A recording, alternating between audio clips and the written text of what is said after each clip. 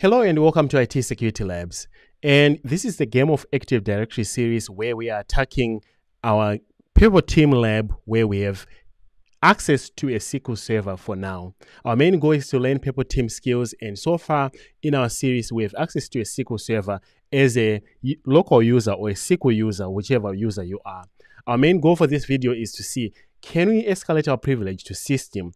That way we can move from just compromising a machine and moving to the domain. It's way easier to compromise the domain when we have system access on a machine. Then we can dump credentials. We can even interact with some of the accounts that are on the system after we move on. So right now where we are in our series is we have access to SQL. We have persisted on this machine, and in our queue chain we have achieved persistence. Now we need to make sure that we actually escalate our privileges. And for our escalation, privilege escalation, this is the result of a techniques that provide an attacker with higher permissions to a system or network. That's what we want today. Instead of just being a user, we want to be system. One of the first commands that we can run is the one that I already ran here. Who am I? Who am I is something that you run to see what permissions do you have on a system. You have seen this in most of my hack the box and things like that. But when you get the results from who am I like this, what we are looking at is, are we part of the administrators, and also what are the permissions can we get? Our user here is in a lot of groups. As you can see, we are part of all these groups. One thing that you'll probably see in a lot of CTFs or even in some systems is this set impersonate privilege. This is the one that we're going to be exploiting today. Every time you see this, make sure you try some of these escalations. If you Google it, you'll see that there's rotten potatoes or potato exploits. That's what we're going to do. One of the things that we are going to be doing is figuring out, do these actually generate any alerts? Or spoiler alert, it does generate an alert. So as a red teamer or as somebody who's doing a pen test, when I want to exploit set impersonate privilege, I probably want to get a system beacon back. That means that I can use execute assembly to execute this in memory. So first, I'm going to do this as bare minimum. I'm not going to try to bypass anything. There is a potato, sweet potato exploit. So the way that this potato works is, if you execute this potato, it will actually give you a system beacon after. I highly suggest that you go and read more about the exploit, but for now I'm going to show you quickly how we can do that. First, we need to download. I downloaded this from the Sharp collection by Flangvik. That's a very trusted source for me. I highly suggest that you also compile it yourself if you can, but for me, that's the one that I downloaded. When I downloaded it, it ended up being in my downloads folder. And in my downloads, you'll notice that I now have the SweetPotato.exe. I'm going to use execute assembly from Adaptix C2. Execute assembly allows us to run an assembly that's local. So we run a executable that's local, run it in memory using our existing beacon. This is a way that attackers use to try to not upload another binary, because if we upload SweetPotato.exe to the victim, it will definitely get flagged. So a clever way is, let's execute it in memory here. However, this is not foolproof, as you'll see in a little bit here. It does still get caught because we're executing something, we're doing behaviors that are not normal on a Windows machine, and most modern AV tools will definitely catch you, as I'll show you in a little bit. So this is a way for us to execute it, get our system beacon, and also learn that we do indeed get caught, and then we can talk about it in a second. So first, we know that we have set impersonate privilege. We're going to use sweet potato for this. We have execute assembly, then the path to the sweet potato. Then we need to give it a path to an executable or DLL that we want to execute, or it could be a script, or it could be anything. That's the syntax that we are using. In this case, I'm being lazy. I'm going to an executable, but make sure that you also maybe have a script that downloads a second payload later.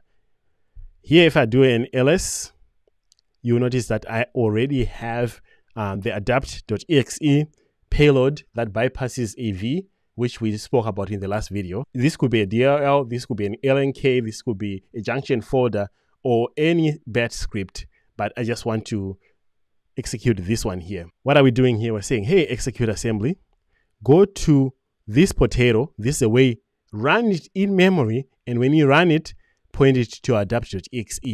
And this should just immediately give us our callback right at the top here. So let's wait for a second. All right, as you can see, we got a new callback.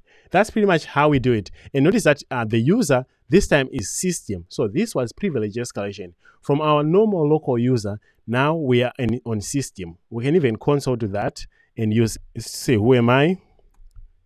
This should tell us that we are system. As you can see, we can interact with it. As a system user, we can now do a lot of things like dumping credentials from memory or doing all kinds of things. So in the next video, we're going to try to access all the credentials on this system. See if we can even touch domain user credentials. That way we can move from just having access to a server to actually being on the system. Okay, we did a few things here. Even though we ran this in memory, did this actually still not do anything? Well, let's go to our Elastic and look at the alerts that we generated, because we did run a public binary that was not obfuscated. We engaged in behaviors that included privilege escalation and running in a memory structure that we were not actually supposed to be. So here are the alerts that we generated in the last time. So let's look through these. Well, first is seeing that we did run the process adapt.exe. Let's start with this one. Malicious behavior detected. Windows console execution from unbacked memory. This is something that we did. Windows console identifies creation of Windows console host process where creating thread stack contains frames pointing outside of non-executable image. So even though we ran in memory, this is the downside of using execute assembly, whether it's Cobalt Strike or our existing C2 Adaptix C2, it still can generate alerts like this because the behavior is still not as great. What is the alternative to this? Using a buff might have been better. Finding a clever way of doing it. Okay, same one as this one. Let's look at another one. So identifies the creation of an elevated process running a system within spoofed parent process. So again, this is what we did. Even though we avoided dropping a binary on disk, behavior analysis still catches us. So is principle for something that we should be running as attackers, pen testers? Maybe, but if you do, this is something that you probably need to work on, maybe not doing, figuring out how to bypass that. If anybody knows a better way to do this without triggering these alerts, please let me know. But I wanted to do this for us for our video so that we can at least see what that looks like or what kind of alerts fire. Because I've ran this potato exploit hundreds of times on Hected Box, never seen actually what it does. So this is a good way to do that. Let's look at another one. Okay, this is just malware detection alert. Again, the path to my file, I put this in C loaders Adaptix C2 exe. We should probably have put this in a better location. Let's say maybe put it in a user space, put it in C program files, putting an executable in something like C loaders, which is a custom directory, maybe not a good idea. So a few things for me to learn here, and as well as showing you what happens when an attacker is using a C2 and they're using something like execute assembly. So we know it is not foolproof running sweet potato or juicy potato or bad potato, one of those. They do get caught. However, they still give us what we need. So we learned something here. Now I have a system beacon here. It'll be nice to persist a system. However, this system beacon is what we're going to use to do credential dumping and other things that we will do in the next videos. Thank you for watching. I hope you learned something looking at the alerts and everything, and I hope to see you in the next video as we continue to learn and build up on our skills. Thank you.